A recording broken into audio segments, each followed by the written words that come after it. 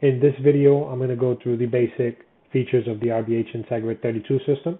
I'm going to start by launching the software, entering my username and password. Going to maximize the screen to make it a little bit easier to work. I'm going to start with the most common task, adding and editing card holders. You're going to want to go to the cards button here on the top. This will take you to a screen where you'll see all your card holders. You can click the right and left arrows to scroll between card holders. You can also press the search button to search for a specific card holder.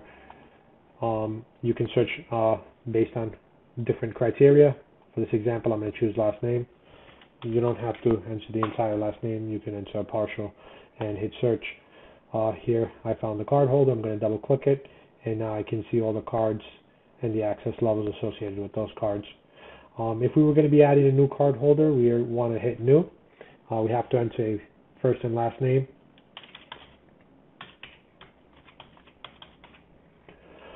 After entering the first and last name, you're going to want to enter the card. The number will usually be on your card.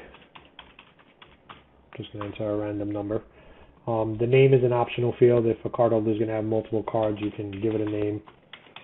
But again, this is an optional field. I'm going to press OK. By default, the card's not going to have any access level, so you're going to want to associate a specific access level with that card.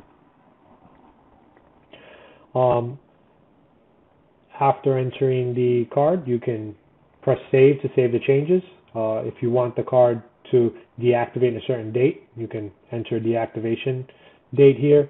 If you want a limited number of uses for that card, you can enter the usage count here. By default, 255 is going to give you unlimited uses. If you want to deactivate the card, let's say that we terminated somebody, we could choose to inactivate the card here. This is a new card holder we're adding, so I'm just going to press save, and you're going to see that the card is being downloaded to the panel. That's what this log is back here. Okay. Now, if I wanted to edit a card holder, I would first search for that card holder, either by scrolling left and right, or by using the search option like we did earlier.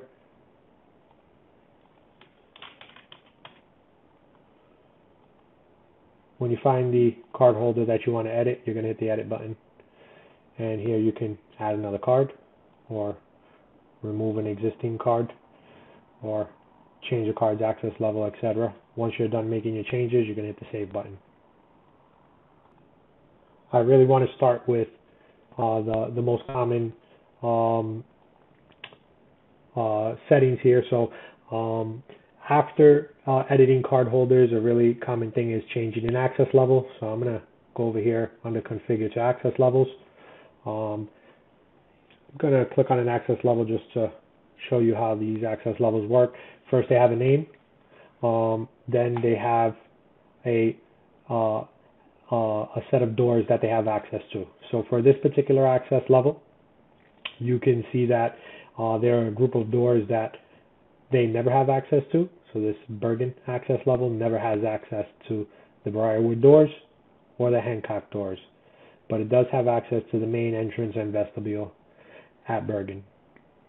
So on the left hand side, you'll see the reader. This is the door. On the right hand side in the schedule, this is the time that this access level has access to that door.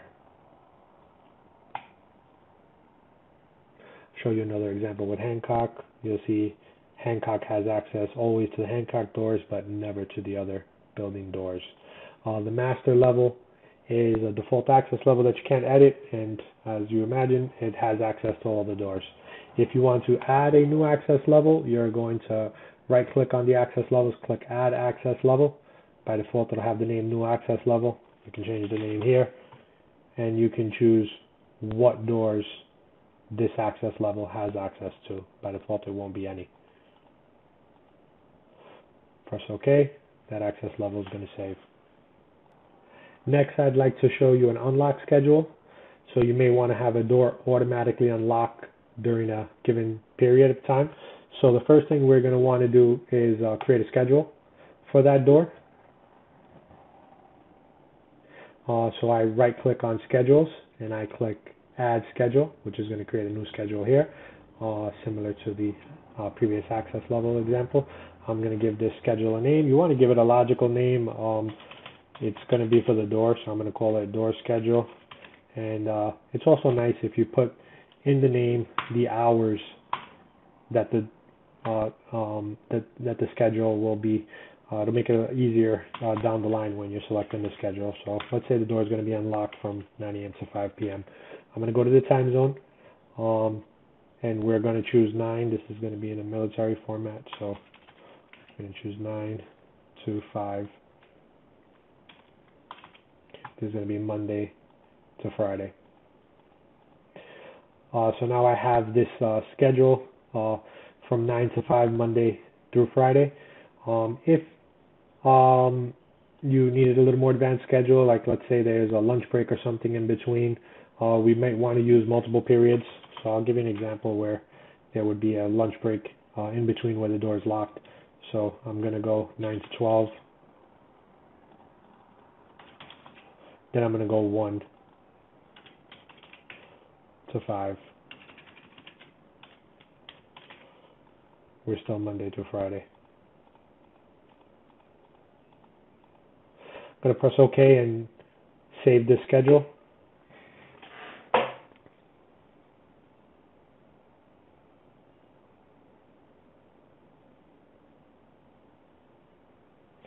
Next thing we want to do is assign this schedule to a door. So I'm going to go to a reader. Let's say we wanted this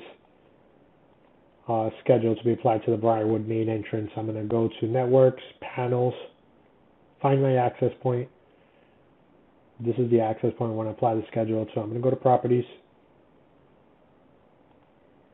I'm going to go to Modes, and I'm going to choose the unlock schedule we just created.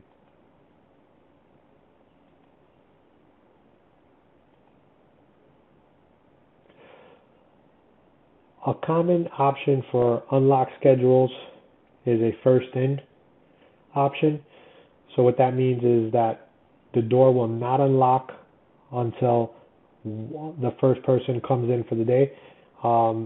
This is useful if in a business there's a snow day or there's some holiday where the office is closed and you don't want the door to automatically unlock. If you have a first in option, what will happen is that unlock schedule will not take effect because nobody came in for the day. So your unlock schedule would only take effect after the first person comes in for the day.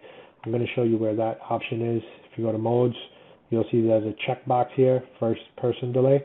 So this means that this particular unlock schedule, the door will not open at 9 a.m. It will unlock when the first person comes in at 9 a.m. or later. Once that person comes in, the door is going to unlock and stay unlocked until 5 p.m. I'm going to put this back. Next, I'm going to show you how to manually open and close doors, so lock and unlock doors. If we go over here to Readers, we're going to see a list of our doors. It's also going to show us the status of the doors, so all of these doors are locked. If I wanted to grant access, so that's going to be an unlock a short period of time. So if the door was set for 8-second unlock, let's say, and I press grant access, that door is going to unlock for 8 seconds and then lock. If I wanted to leave the door unlocked until I manually lock it again, I could right click on the door and go to unlock. That will keep the door unlocked until I send another lock command. Then obviously to lock the door, we're going to right click on the door and go to lock. So that's how you manually lock and unlock doors. If you just want to let someone in real quick, do a grant access. If you need the door unlocked for the whole day, you're going to want to do an unlock door. The last thing I want to show you are reports. If we go over here to reports, we have two options. The reporting option you're going to be using is history report. Once you go to history report, on the top left there's a drop down where you can select the report that you're looking for. There's various ports here. If we go to card holders, it will run reports on specific card holders. If we go to access points, we'll run reports on specific doors. Those are going to be the most common reports you're going to be running. There are some other reports here also. Going to show you an access point report. So an access point is a door. By default, all the doors are selected for this report. I'm going to choose a single door. If I wanted to see all the activity going in and out of the Briarwood main entrance, I would select that door and then choose a date range. I'm going to choose 2 days. Then I'm going to press preview. It's going to run the report. And I'm going to maximize this, and here you can see we have the activity. On the top left, I can choose the day. So this would be 18th. This would be 17th. If I wanted to export this report, I can click on the export option. It's going to ask me what format. I can do PDF, or I can export it in an Excel format. Those would be the most common formats. I'm going to choose PDF, press OK, and it's going to ask me how many pages. I'm going to choose all the pages, and here I can give it a name. I'm going to save it to a download folder, press save, and there you go. The report's been exported. We go to downloads. We're going to see the report there.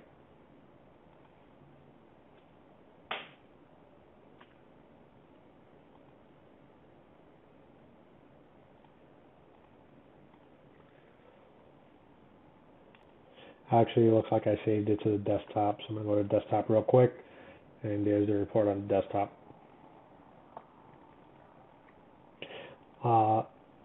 That completes this video. Thank you.